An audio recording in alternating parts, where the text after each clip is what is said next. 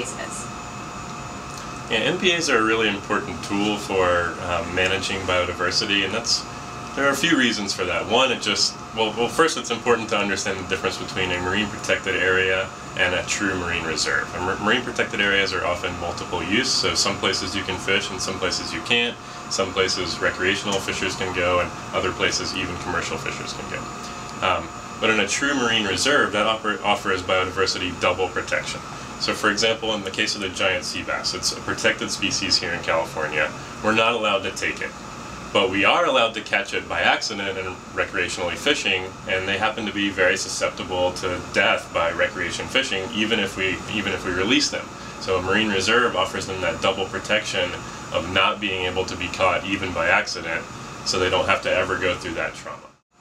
So it's important to remember that climate change and ocean acidification and these global things really have impacts on the whole ocean, and in some cases it's hard to tell whether or not some parts of the ocean are more or less affected.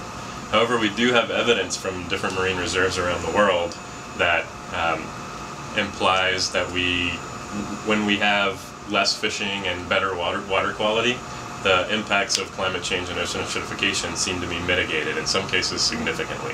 So, for example, we don't have coral reefs here, but coral reefs are one area that we protect in MPAs all around the world.